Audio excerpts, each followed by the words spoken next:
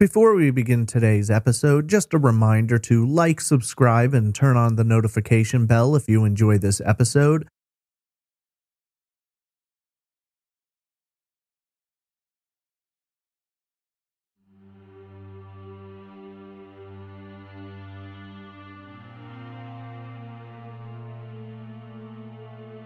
"90 seconds. That's how long it took for 11-year-old Mikelle Biggs to disappear from the streets of Mesa, Arizona in January of 1999. Riding her sister's bike, waiting for the arrival of the ice cream man, less than 2 minutes later, her younger sister arrived to find the bike lying in the street. The back tire was still spinning, but Mikelle was gone. For more than 20 years, the mystery of what happened to Mikelle has haunted both her family and investigators. How does a child go missing so quickly, leaving behind no trace of who may have taken her? While many believe this was a random crime, both investigators and the family have turned their attention to a neighbor with a history of crimes targeting both children and adults. This is Trace Evidence, Episode 130, The Vanishing of Mikelle Biggs.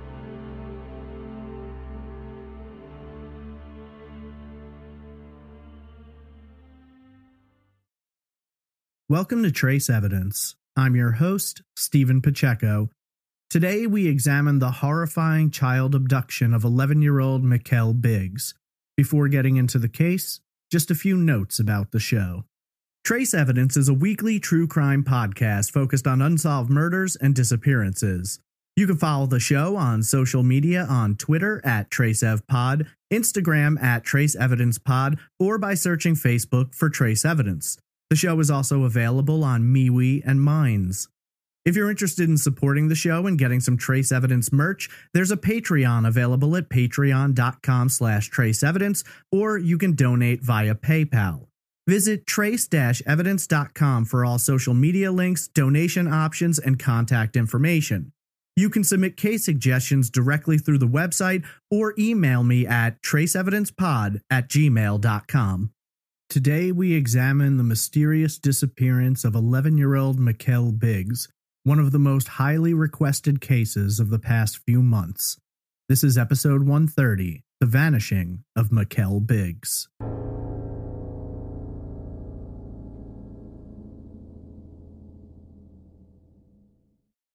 You could hear it coming in the distance, a sound almost every child living in suburban America is familiar with. While there are variations in the exact tune, the speed, and the song chosen, it typically yields the same results. Children's eyes light up with excitement as the sound echoes through the streets, telling them only one thing: the ice cream man is coming. On Saturday, January 2nd, 1999, that familiar melody came jingling down the streets of Mesa, Arizona, urging 11-year-old Mikelle Biggs to ask her mother for a few quarters, in eager anticipation of a sweet treat. As the sun began sinking towards the horizon, the cool winter winds came sweeping through. Mikelle was joined by her younger sister, 9-year-old Kimber, trailed in tow by the family dog. At the time, Mikelle was seated atop Kimber's bike, a birthday gift received earlier in the year, riding in large circle loops near the intersection of South Toltec Street and East El Morro Avenue, just a few houses away from their own home. It sounded as though the ice cream truck was off to the west, likely in the vicinity of nearby Franklin East Elementary School. For an unspecified period of time, both sisters waited as the air grew colder in the dying light of evening. It was the type of adventure thousands of children embark upon each day, be it waiting for the ice cream truck to come slowly sailing down the lane, or in some cases, chasing it a few blocks in hopes of grabbing a popsicle with a piece of gum in the center or a tricolored snow cone. While in almost every case, a visit from the ice cream man results in big grins spreading across blue or red-smeared lips, on this evening, it would instead lead to a terrible mystery for a family, a case long gone cold, jarring the residents from the safety of their neighborhood whose streets are now haunted with these unanswered questions. It was quickly approaching 6 p.m. when Kimber, cold and out of patience, decided she was going to take the quick walk back home. Mikelle, though, was intent on getting some ice cream and decided to stay a little longer and wait. As Kimber turned to make the trip home, the streetlights began to gently buzz as they fired on, which was generally considered the girls' curfew. Night was coming, and it was time to get back home. Finally approaching the house, Kimber turned her head to look both ways before crossing the street. In the distance, she could see the shape of her older sister at the quiet intersection. It would be the last time she would ever see Mikelle, and to this day it is believed that she was the last person to see her sister, other than the person who just moments later would abduct her. Mikelle Diana Biggs was born on May 31st, 1987 to parents Tracy and Darren. Mikelle was their firstborn, though they would go on to have two more daughters, Kimber and Linnell, as well as a son, Nathan. Mikelle was a smart young girl with a contagious smile and beautiful hazel eyes set beneath shoulder-length strands of dirty blonde hair, which she frequently wore parted down the center. Mikelle has been described as a creative and talented child with a propensity for musical instruments. She loved playing clarinet as well as piano, and at one point, she took piano lessons from a neighbor not very far from the very spot from which she would disappear. She was on the honor roll at nearby Lindbergh Elementary and also served on the student council. Her creativity was noted in school, where she was lauded as being artistically skilled. She loved to draw and frequently utilized purple, her favorite color. While most 11-year-olds hold obscure fantasies of their futures, wanting to be a spy or an astronaut, Mikelle believed she'd already found her calling through her artistic endeavors and dreamed of becoming a Disney animator. Mikelle grew up in a tight-knit, loving family, and multiple articles have described her as very sociable. Unfortunately, Mikelle's life and all of her dreams would be forever stolen away in the blink of an eye when she vanished after being left alone for less than 90 seconds. Returning to their home that fateful Saturday night, Kimber barely had time to open the door before her mother inquired as to where Mikelle was. Since the streetlights had come on and the night was growing cold, Tracy told Kimber to go back outside and tell Mikelle it was time to come home. Kimber walked back to the sidewalk from where she'd last seen her sister's silhouette, shouting out their mother's command. There was no answer, though, and in the distance Kimber saw no sign of movement. Frustrated, she began the short walk back, passing 4 houses before reaching the intersection. Much to her surprise, Mikelle was nowhere to be seen. Instead, Kimber's prize bike was lying on its side just a foot or so from the curb. Mikelle couldn't have been gone long, as Kimber recounted that the back tire was still spinning as she approached her bike. Annoyed now, thinking that her sister had ditched the bike and run off somewhere, the 9-year-old picked it up and slowly walked home. Once she put the bike away, she entered the house and explained to her mother that not only was Mikelle not there, but she had left her bike in the street. At first, Tracy wasn't tremendously concerned. There were neighbors nearby that Mikelle often played with, so it was assumed that she had simply gone off to one of their houses. Kimber was sent out once again, this time towards the Miller residence, where it was thought that Mikelle may have gone. According to the Arizona Republic, Kimber knocked on the door and found the Miller family home, having just sat down to begin their dinner. When Kimber inquired as to whether or not Mikelle had come by, she was surprised when they explained that Mikelle wasn't there, though they noted they had just seen her moments earlier riding the bike in the street. The Miller's oldest son decided to go outside with Kimber and see if they could track down her older sister. As the two walked towards the curb where Kimber had found her bike, the older boy noted something glistening in the street. As he approached, he saw the quarters Mikelle had been given earlier for ice cream were now lying very close to where the bike had been found. An eerie feeling came over Kimber, who later described it by saying, quote, "It was almost like the Twilight Zone. I remember feeling numb, not feeling anything." End quote. Looking at the quarters, the older boy turned to Kimber and solemnly explained that she needed to get home right away and tell her parents that she couldn't find her sister. At the time, several of Tracy's cousins were in town visiting while the kids were on holiday break from school, the new year having just come the day before. As Kimber walked into the room and explained to her mother that Mikelle was nowhere to be found, everything changed. According to Kimber, she remembers watching her mother's face slowly drop, her skin growing pale as the implications sunk in. Her daughter was missing. Things happened in rapid succession after that. The visiting cousins walked out, getting into their truck to drive through the neighborhood and nearby areas, calling out and looking for Mikelle. Tracy placed 2 phone calls, one to her husband explaining the situation. Darren explained that he was leaving and would be home as fast as possible. The other call, at approximately 6:15 p.m., went to the Mesa Police Department, who were rapid in their response, enlisting the assistance of the Maricopa County Sheriff's Office, who would send bloodhounds to the scene. Unfortunately, police had little of a crime scene to investigate. The bike had been walked home by Kimber, and outside of the 2 quarters found in the street, there was nothing to suggest where Mikelle may have gone, but it seemed obvious from the start that investigators were dealing with an abduction.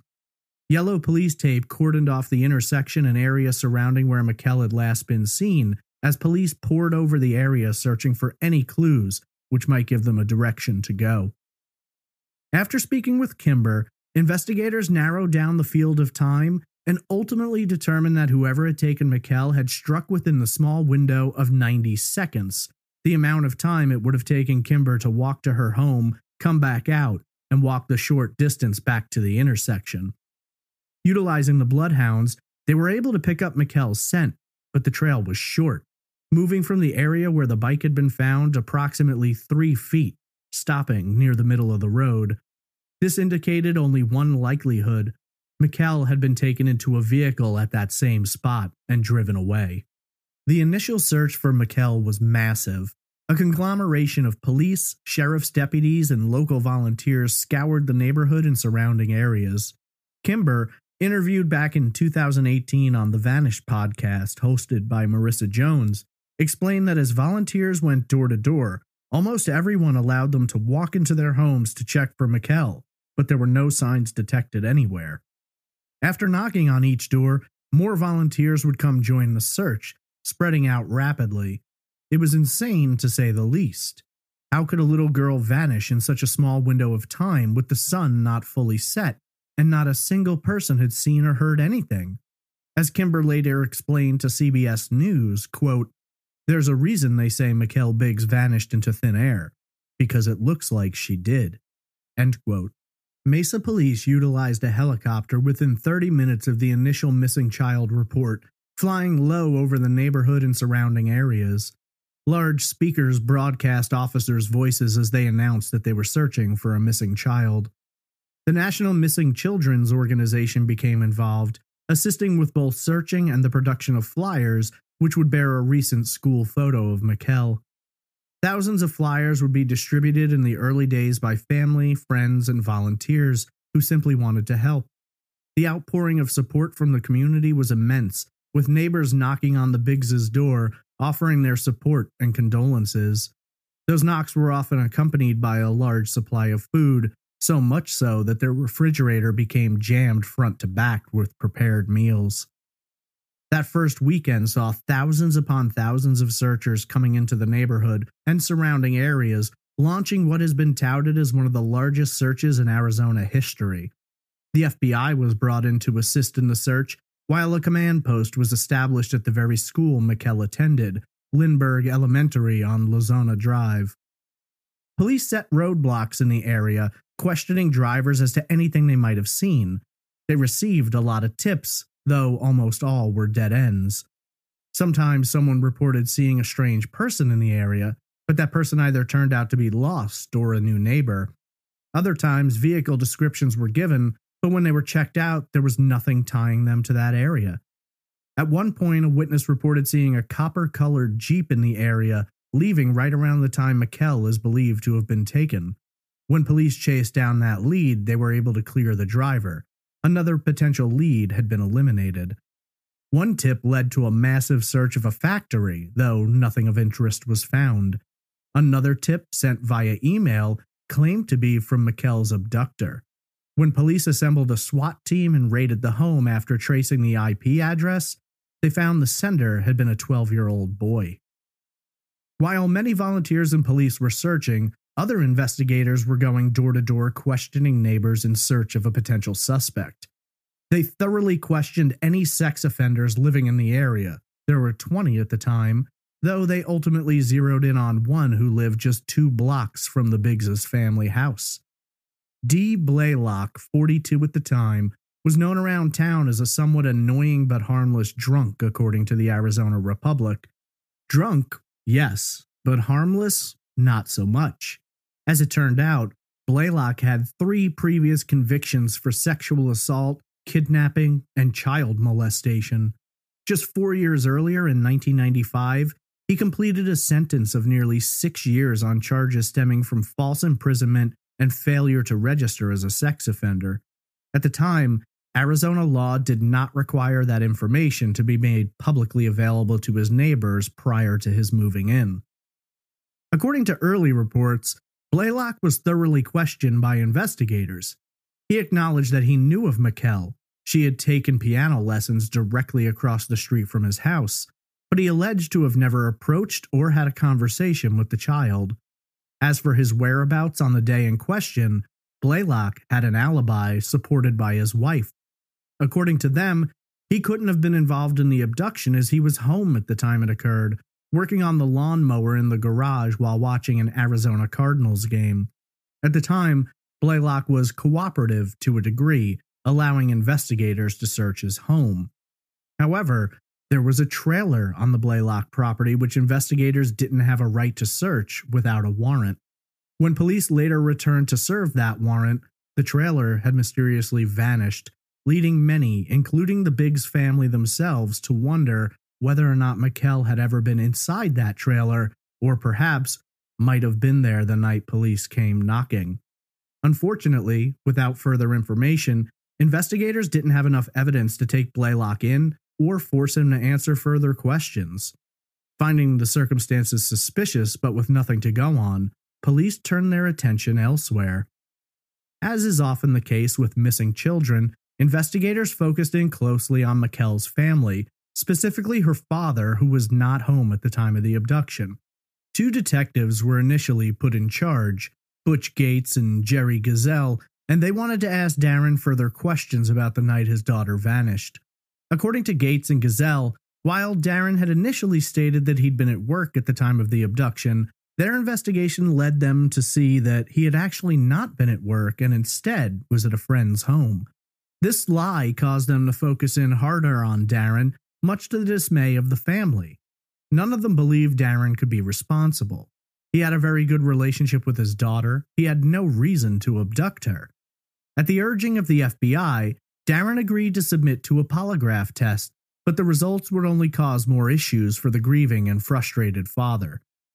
The results of that test came back inconclusive, though this wasn't exactly a surprise to Darren or those who had administered the test. His emotional state at the time was disrupted, and when later asked about the results, Darren explained, quote, "That doesn't surprise me. I figured it would be because they said I was too angry." End quote. Even police agreed that his emotional state at the time was unlikely to return a positive or negative result. Regardless, police continued following this line of suspicion, and ultimately the Biggs family was put through hell over it. As you might imagine, the family felt that police were wasting important time and resources pursuing Darren for no reason. The evidence of the scene seemed to contradict his involvement. Police later said, based on the quarters on the ground and the bike found where it was, they believed Mikelle had attempted to evade her abductor. As Gazelle later told the Arizona Republic, quote, "She was running from somebody based on the evidence we do have. It wasn't somebody that she knew or wanted to be with. She dropped the bike, she was running towards home. She dropped the quarters, and it was swift. And somebody grabbed her, and I believe abducted her in a car and drove away with her." End quote. When speaking on the Vanished podcast, Kimber went into some detail about the impact this had, telling Marissa, quote, "It's hard not to hold resentment in that situation. I think it was a waste of time, a waste of resources. He was constantly battered. Lie detector tests and everything, and he was under so much stress, and he was miserable and terrified. His daughter was missing, and I know a lot of young children, when they go missing, the parents are generally the first ones that are looked at. I know that's very common, but I feel like they took it too far. I feel like there was far too much focus on it, and it could have had time and resources better spent." End quote. Ultimately, Police would spend a year tailing Darren and using surveillance to keep track of him. At no point was he uncooperative with the investigation. At no point did he do anything which further aroused investigators' suspicions. In fact, after spending so long trying to determine whether or not Darren was involved, police went over the timeline again and again, and it was determined that the window of opportunity he had was far too small to have abducted Mikelle. He couldn't have left his friend's home, grabbed Mikelle, stashed her somewhere, and then made it home when he did. It was physically impossible. While police put the Biggs' family, and specifically Darren, through hell, he was ultimately exonerated of any possible involvement. Even after all they had put him through, Darren still spoke positively of the police, telling the Republic, quote, "It's a real comfort to us to know that the Mesa Police Department will not slow down." End quote. Despite his exoneration, to this day, people hurl insults and attacks at him and the family for defending him. While police have moved on, having cleared Darren and believing that he was in no way involved, others continue to push the theory despite an absence of any actual evidence. This continues to be a difficult aspect of an already overwhelmingly miserable situation for the family. Kimber, who years later created a Facebook page, Justice for Mikelle Biggs, continues to fight against trolls who come onto the page with the full intention of accusing Darren of being involved and the family of covering it up. It truly just adds more pain to an already tragic situation for a family which has suffered so greatly. The fact of the matter is, no investigators believe Darren was involved, but that has had little impact in terms of mitigating those who would accuse him. While Darren was being looked at, investigators turned to other options as well. In total, more than 500 tips from so-called psychics were consulted and analyzed, but each led in different directions, sometimes to different states, where investigators would go to track down leads which were either found to be mistaken or outright hoaxes. Investigators and searchers spread out far and wide, going through abandoned mine shafts, crawling over the large expanse of arid desert, combing the streets of Mesa, but nothing could be found which led them even one step closer to locating Mikelle. Mesa Police Detective Steve Berry later told CBS News, quote, "We don't have any solid evidence that ties anyone to Mikelle's disappearance.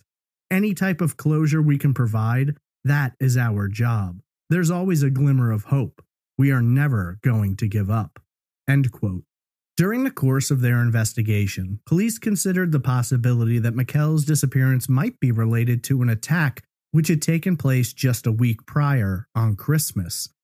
An 11-year-old girl, less than a mile from where Mikelle was last seen, was lured behind an apartment complex by an older man who attempted to sexually assault her.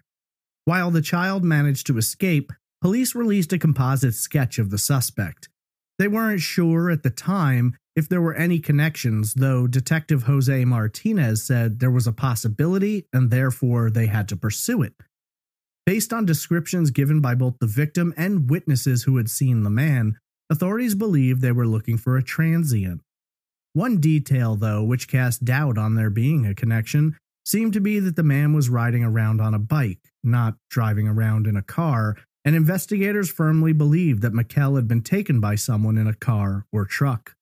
Throughout this time, the Biggs family worked hard to keep Mikelle's name in the headlines, and she actually received a lot of coverage. Several national news shows aired segments discussing her case. Newspapers ran stories almost daily for the first few weeks. The Phoenix Suns basketball team donated money for the production of more flyers, while the Arizona Coyotes hockey team broadcast Mikelle's photo on their scoreboard during games. On January 13th, 11 days after Mikelle was taken, police announced a $31,000 reward was available for information which led to Mikelle. By this time, police had received more than 4,000 tips in the case, and tracking them down was taking valuable time. Sadly, though, none of those tips panned out, and the case began growing cold. It would take 8 months before police would get what they considered a possible break in the case, leading them back to someone they had spoken to very early on in the investigation, following a horrifying attack not far from where Mikelle had vanished. A woman who lived a few blocks from the Biggs' home came home on Monday, September 27th, and was the victim of a violent and brutal attack. Upon entering her home, a man came out from his hiding space behind her refrigerator. His pants were unzipped, and he exposed himself to the woman before he struck, grabbing her in a tight headlock which resulted in a broken neck. The attacker sexually assaulted the woman before viciously beating her unconscious. Following this attack, the man set the home ablaze, leaving his unconscious victim on the floor to be killed in the fire. Luckily for her, she regained consciousness and was able to call for assistance before the fire could consume her and her home. The victim was able to identify her attacker, D. Blaylock, the man who owned the trailer police had wanted to search. In a strange turn of events, as the victim was being rushed to the hospital, she told EMTs that she believed this man had also been responsible for Mikelle Biggs' disappearance. When Blaylock was questioned, he alleged that he couldn't have been the attacker since he had left his home to go to a nearby convenience store on a beer run. However, investigators discovered both Blaylock's DNA on the victim as well as the victim's DNA in a pair of Blaylock's underwear. Ultimately, he was arrested and charged. When the case went to trial, it took a jury just over an hour to convict Blaylock of the violent and vicious assault for which he received a sentence of 187 years in prison.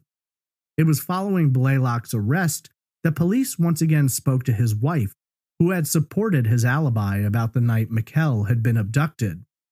This time, though, she had a different story to tell. According to People magazine, Blaylock's wife told investigators that he was extremely controlling and she did as he ordered her to do.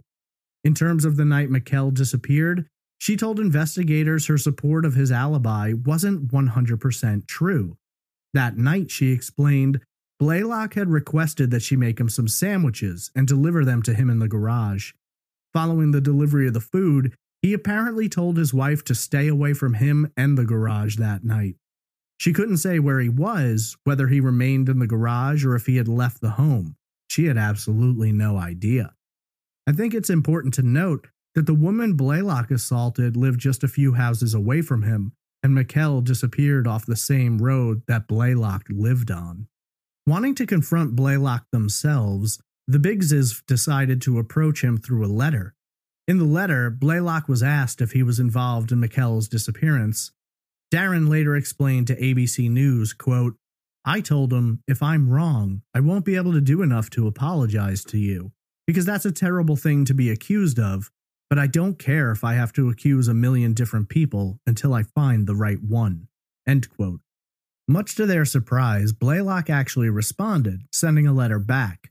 In the letter, he wrote in part, quote, "I need to make things right with you and your family." End quote. He invited Darren and Tracy to visit him in prison to discuss things.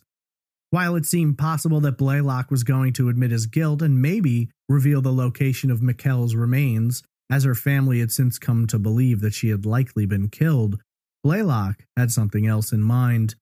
As Darren later explained, quote, "He just denied. He got mad a couple of times, but he never walked away." End quote. While Darren and Tracy walked out of that meeting believing it was likely that Blaylock was responsible for Mikelle's disappearance, they simply couldn't be 100% sure.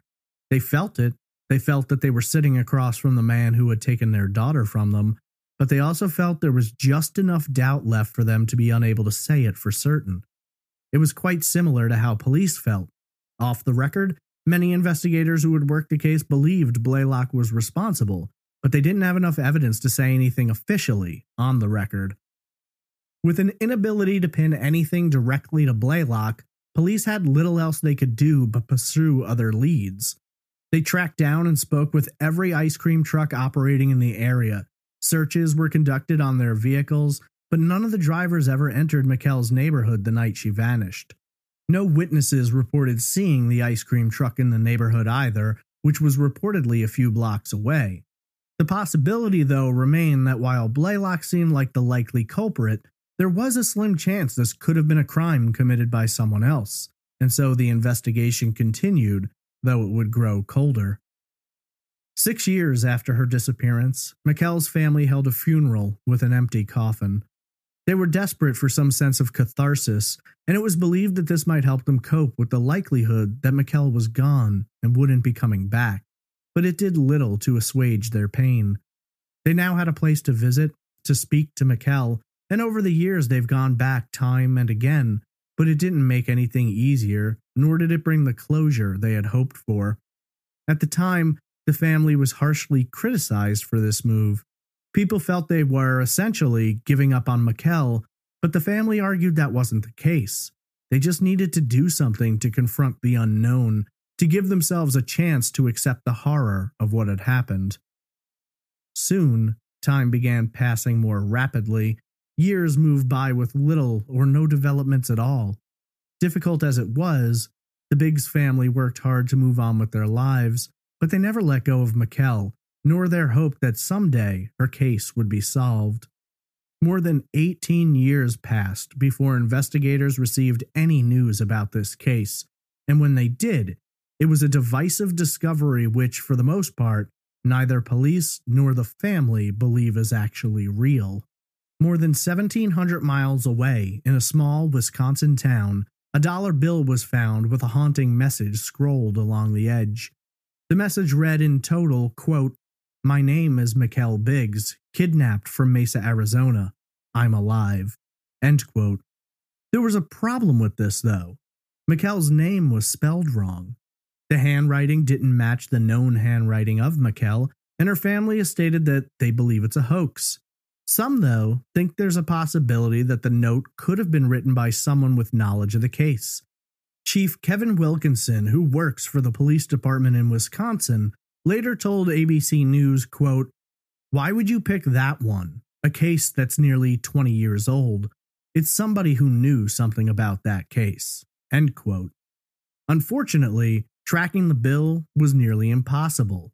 It was printed in 2009, a decade after Mikelle had disappeared and nearly a decade before it was found, and it had likely passed through thousands of people's hands over the years. Whether or not the dollar bill was a legitimate clue remains unknown. It's been nearly 22 years since 11-year-old Mikelle Biggs vanished from the streets she grew up on. In all of that time, few, if any, developments have happened. While tips had flooded in during the early years, they've slowed down to a trickle, though investigators fully believe there is someone out there that has knowledge of the case and could provide them with the answers they have been seeking. The bike that Mikelle was riding still sits in an evidence room with the Mesa Police Department, bagged and protected. Detective Dominic Kaufman later spoke to ABC News about the bike, saying, quote, "It's been checked for fingerprints and DNA, and obviously we still keep it packaged after the initial processing, just in case there's some new technology that comes about that we don't know about." End quote. While the details have never been revealed, it has been reported that police gathered several pieces of evidence in connection to Mikelle's disappearance, though more than 2 decades later, nothing has yielded results. Over the years, Kimber has become a major advocate for her sister, giving interviews and becoming involved with organizations in hopes of drawing attention to the case. It's exceedingly important to keep Mikelle's name in the public because you just never know what detail might spark a memory or convince someone to tell you what they know. A mother herself now, Kimber can't help but be impacted by the abduction of her sister when it comes to raising her own children. That fear is there, and the possibilities of what could happen are far too real to ignore. Through her Facebook page, Justice for Mikelle Biggs, Kimber continues to work hard and dedicates herself to finding her sister and hopefully, someday getting an answer. For their part, investigators do believe they will eventually crack this case, with Detective Kaufman explaining, quote, "Maybe not today, maybe not in a year, but we will solve this case." End quote. When last seen, Mikelle Diane Biggs was described as being an 11-year-old Caucasian female with blonde hair and hazel eyes, standing 4 feet 8 inches tall and weighing 85 pounds. Mikelle was last seen wearing a red t-shirt with her elementary school, Lindbergh, printed on the front, and bell-bottom jeans embroidered with seams on both sides of the legs, as well as white canvas shoes. Mikelle has prominent upper front teeth, pierced ears, and several moles on the left side of her neck. Prior to her disappearance, her hair had been permed and was in the process of growing out. She may have been wearing earrings and possibly a purple Barbie watch at the time. She was last seen near the intersection of El Moro and Toltec Streets in Mesa, Arizona. Obviously, as more than 20 years have passed, age-progressed photographs are available. It's been far too long for a family to endure the unknown, to miss their daughter, their sister, to not know the truth of what happened or have the ability to give her a proper burial, if indeed she is deceased. Despite their pain and grief, neither the family nor investigators have ever given up their hope of someday finding the answers. The belief remains that someone out there knows what happened to Mikelle, and it's the family's hope that they will come forward and share what they know. Speaking with CBS News, Kimber explained, quote, "It's bittersweet. I want to be around my family and celebrate and remember her, but it's really hard to bear sometimes. My dad has said it before, that a secret doesn't stay a secret. Someone knows something. It's just a matter of getting that someone to say something." I can't tell you how many times in my childhood I stood alone on the curb waiting for the ice cream man. It never came with a sense of fear or dread. Sometimes it was the most exciting thing to happen all day. I imagine it was similar for Mikelle Biggs, riding her sister's bike and just waiting to see the truck round the corner heading her way, 2 quarters clutched tightly in her hand.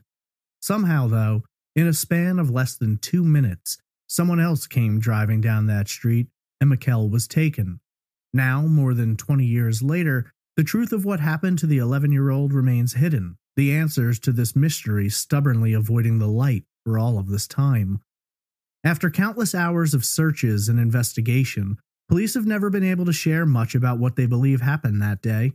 Evidence at the scene suggests that Mikelle knew something was wrong, that she tried to get away, but her abductor managed to grab her and vanish in the blink of an eye. Child abductions are always horrifying and disturbing, but there's an extra layer of horror mixed in when you consider that Mikelle Biggs was taken just a short distance from her home, a home which evidence suggests she tried to run to, but just couldn't make it. I can't begin to imagine how terrifying that must have been, nor can I claim to understand the full level of grief and sorrow her family must feel to this day. They've grown up. Mikelle's siblings have gone forward with their lives and in some cases had children of their own, children whose faces likely show shades of Mikelle. She never got to live her life, to pursue her dream of being an animator, to graduate high school, fall in love, go off to college. She never got to see her 12th birthday. She was taken 4 months prior.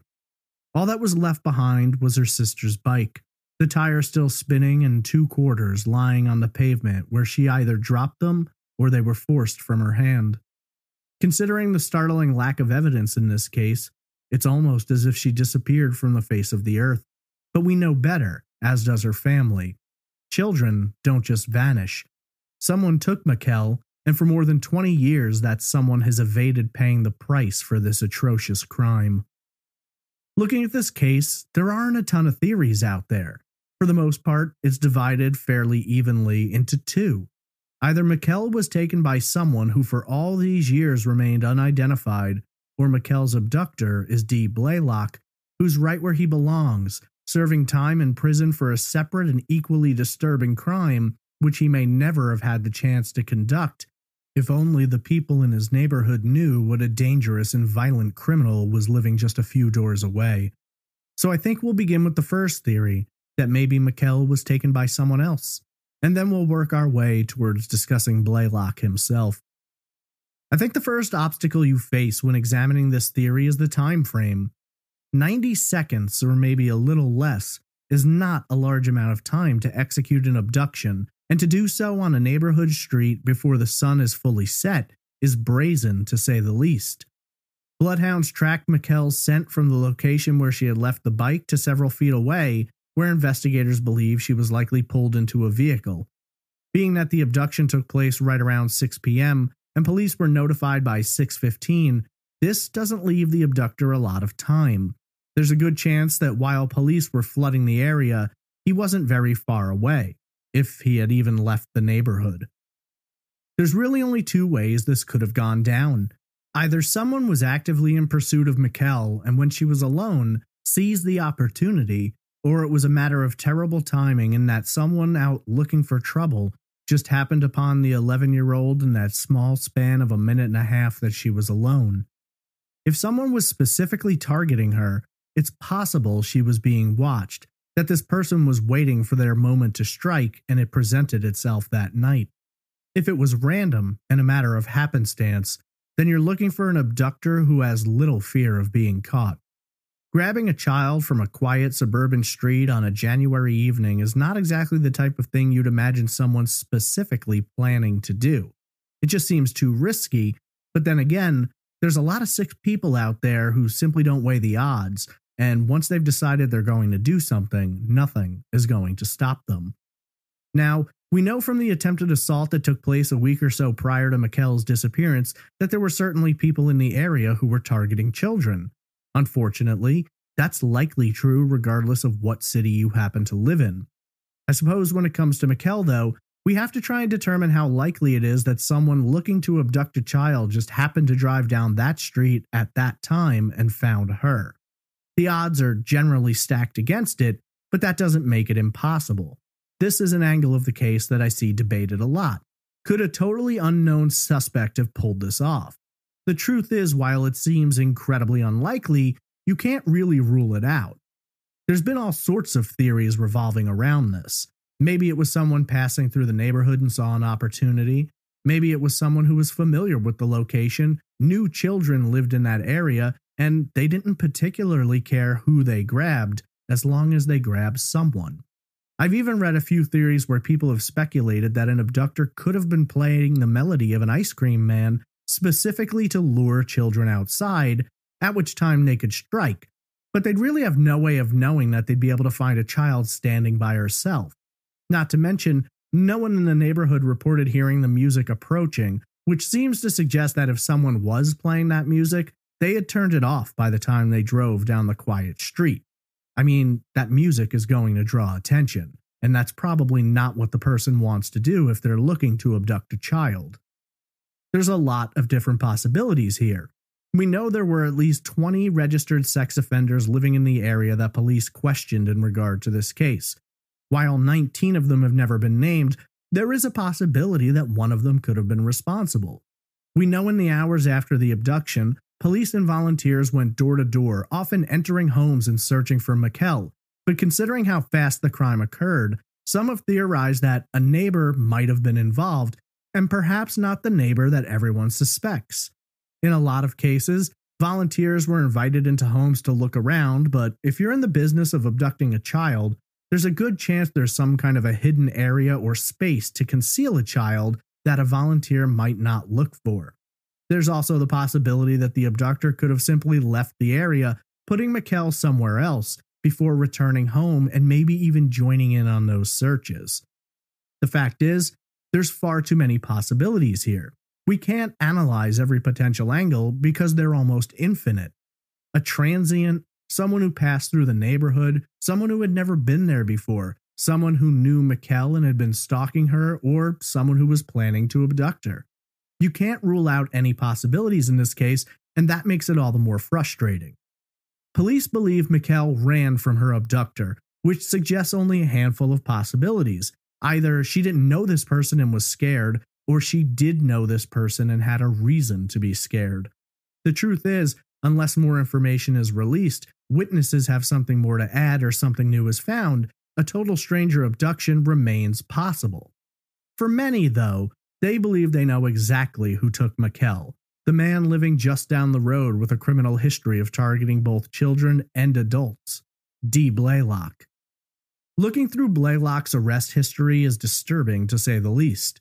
You find arrests for unlawful imprisonment, failure to register as a sex offender, burglary in the second degree, kidnapping, sexual abuse, sexual assault, and aggravated assault. Charges go back as far as 1989, and the smart money would suggest he likely got away with several crimes before he was ever caught, and possibly got away with other crimes in between the ones for which he was later caught. Since being in prison this last time in 2001, he has had 2 official disciplinary infractions listed, one in 2001 for possessing and manufacturing a weapon, and another for fighting. Even in prison, they don't look kindly on pedophiles, so I'd imagine he's been on the receiving end of quite a few violent assaults during his imprisonment, and I can't tell you just how much my heart bleeds for him. I do take some solace in seeing his sentence officially doesn't end until the year 2202, but I digress. In the crimes he committed prior to Mikelle's disappearance, Blaylock didn't behave violently, for lack of a better term. He abducted people, sexually assaulted them, molested children, but he never beat anyone or attempted to murder them. If indeed Blaylock is responsible for Mikelle's disappearance, then this would mark a watershed moment in his criminal acts, being the first time that one of his victims disappeared and was never found.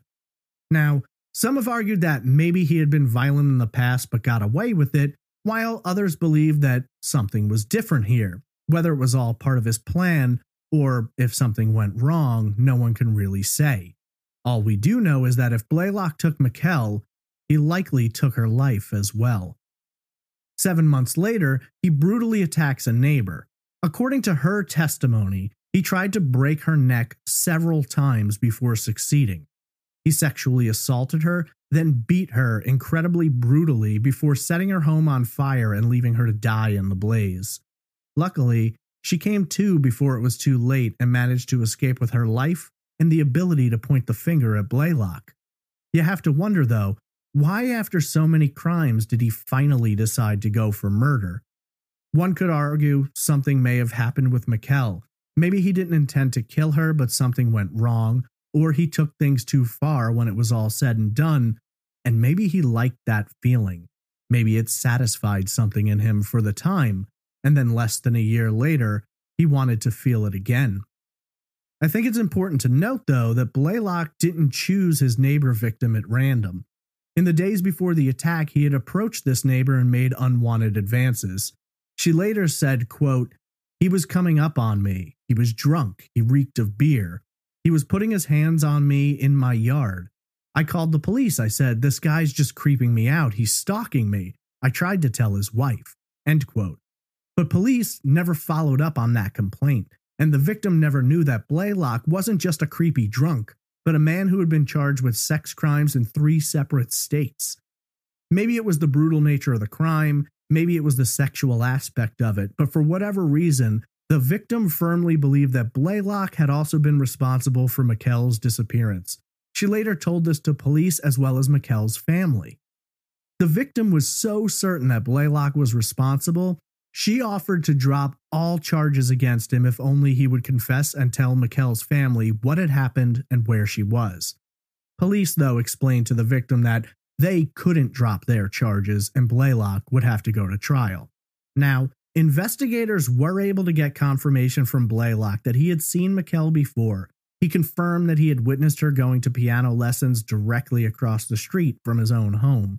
This has led many to wonder whether or not Blaylock began obsessing with her at that time and maybe planned an abduction, or if it simply implanted Mikelle in his mind, and on that cold January evening, he saw an opportunity and seized it. There's never been much presented to suggest that Blaylock stalked or followed Mikelle, but it isn't difficult to imagine that it might have been a crime of horrible and terrifying coincidence. Maybe Blaylock did leave his home that night to get beer and saw the opportunity of Mikelle outside by herself. Or maybe he had left knowing he was going to do something terrible, but he didn't know who he was going to do it to until he saw Mikelle. There's no solid evidence to link Blaylock to the crime, but there's a lot of coincidence and circumstantial evidence which makes him a likely suspect for most people who examine this case. Firstly, based on the attack for which he's in prison, it's safe to say he didn't have a problem targeting victims who lived very close to him. Most of the time, killers don't go after neighbors, although in some cases they do. That certainly happened with BTK. But this is also a man who had a major drinking problem and maybe didn't think very far ahead or became much more impulsive as he drank. Maybe alcohol just added to the embers of violence burning in him and helped that fire grow out of control until he lashed out. Or maybe he just liked to get drunk and do horrible things. Either way, now you've got a guy with a history of sexual assaults and abductions living approximately a quarter mile from Mikelle, who had seen her in the past and was apparently aware that she lived nearby. We know from his last attack that killing and brutal violence wasn't outside of his realm of possibilities, so you've got to consider if he was willing to kill a neighbor 7 months later, there's a good chance he was willing to take Mikelle's life as well. Maybe he decided after serving time in prison that, if he was going to continue his crimes, he couldn't leave any witnesses behind anymore. While there's no physical evidence to link Blaylock to Mikelle, there is the matter of the trailer. From everything I've gathered, when police arrived at the Blaylock home that night, they were able to search the home, but the trailer which was on the property required a search warrant. By the time investigators returned with a warrant, the trailer was gone, and there doesn't appear to be anything saying where it went or ultimately what happened to it. In the years since, many people, including Mikelle's family, have speculated that it's possible Mikelle could have been in the trailer that night when police were there. Whether or not she was, we can't know, but the fact is it was gone before they could come back, and that tells me there was something in there that Blaylock did not want them to find. At the time, police had nothing to go on because Blaylock's alibi, that he was in the garage watching baseball, was corroborated by his wife. It wasn't until after his later arrest that she recanted that alibi and explained her living situation. According to her, Blaylock was a domineering and controlling man who she feared, and when he told her to do something, she did it. We know now that the night Mikelle disappeared, Blaylock has no alibi. That doesn't necessarily make him guilty, but it does open the door to some interesting possibilities. Beyond that, Blaylock involved himself in the case to some degree. According to Kimber, Blaylock attended at least one candlelight vigil that was held for Mikelle. It isn't entirely uncommon for these types to attend vigils or even participate in searches. They want to be close to the crime, they want to be able to relive it. That's some kind of sick satisfaction in witnessing the horrors they have created, and maybe to a degree, they want a little insight into how the investigation is going, whether or not they're in the clear. Or maybe they just want to seem like concerned citizens so they're not looked at as suspects. But Blaylock's odd behavior doesn't stop there. While in prison, he wrote to Mikelle's family and suggested that he needed to make things right with them. But when they visited, he denied any knowledge of what happened to Mikelle. Was he telling the truth, or was this the only way he had left to wield control and power? That's something we may never know the answer to. But we do know that when Darren and Tracy walked out of their meeting with him, they felt very strongly they had just spoken to the man who had abducted and killed their daughter. So you've got a violent sexual predator living a quarter mile from the spot where Mikelle disappeared. He knows Mikelle inasmuch as he has seen her in the past.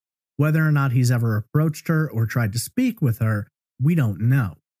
He has a trailer he won't give investigators access to, which he then gets rid of before they can force him to. He later attacks a woman not far from where Mikelle was taken and ultimately is sentenced to 187 years in prison. He never tried to kill anyone before, but after Mikelle's disappearance, something changes. He becomes violent. He tries to kill his next victim. I suppose the question remains, did he target Mikelle with the intent of murder, or did something happen along the way which pushed him over that edge, or was he just really drunk? We know he approached his neighbor and attempted to assault her before he broke into her home, but from what we've gathered, he never approached Mikelle. Is it possible that it was really just a matter of timing? There doesn't appear to be any evidence that Blaylock stalked Mikelle. No one saw him in the area that night, so he could have left his home that night and just saw the opportunity and taken it, right? Frankly, I think there's a very good chance that's what happened. Maybe it wasn't planned. Maybe it was just spur of the moment. He saw her and decided to act, and somehow in less than 90 seconds he managed to abduct Mikelle and commit a crime which continues to radiate more than 20 years later. So what do you think happened here? Did D. Blaylock abduct and likely murder Mikelle Biggs? Or is it possible that this crime was committed by someone who has managed to elude authorities for more than 2 decades? It's difficult for me to consider anyone other than Blaylock. He had the means, motive, and opportunity. It fits with his history, and there's no doubt that following Mikelle's disappearance, he commits his first confirmed crime in which he violently beats and attempts to murder his victim. What are the chances that all of that is just coincidence, that it's not connected? Looking at crimes like this, you begin to believe that coincidences just don't happen. There's always something behind them, and to me, it's almost impossible to see the other options. Unfortunately, due to a lack of evidence, no one can say for sure. All we can hope is that with some time, something will be revealed. Blaylock was a fall-down drunk. What are the chances that he didn't tell someone about this crime, either in the months after or the years since he's been in prison? Sadly, unless one of those people he told comes forward, new information is found, or Blaylock himself decides to confess, the abduction of Mikelle Biggs will remain open, unsolved, and very cold.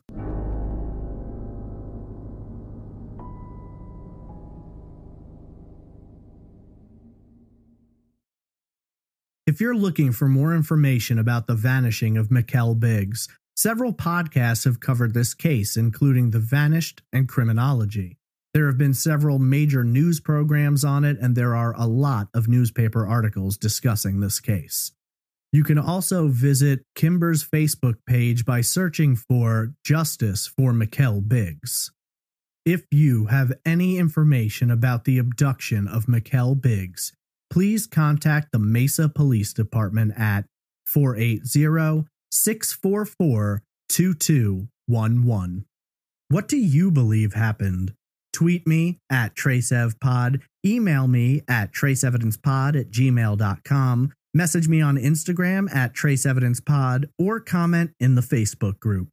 I'd like to take a moment now to thank our amazing Patreon producers: Alicia Lorraine, Aurora K, Brittany Bivens, Brian Kemmerling, Christine Greco, Krista Colvin, D. Earthy, Diane Dyson, Eamon Brady, Guilherme Pinto, James, Jason Yeager, Jennifer Winkler, Joanne Berkowitz, Kate Much, Megan Cotter, Michael Graves, Nick Mohar Schurz, Pamela Coburn, Quinn McBreen, Roberta Jansen, Sarah Mascaritolo, Tara Doble, Travis Skepko, Stephanie Joyner, Stephanie Eve, Tom Archer, and Tracy Woods. You're all amazing, and your contributions are greatly appreciated, as are all patrons. If you're interested in supporting Trace Evidence, please visit patreon.com/traceevidence or visit trace-evidence.com for further information. I want to thank you all for taking the time to listen, and I hope you'll join me next week for another unsolved case on the next episode of Trace Evidence.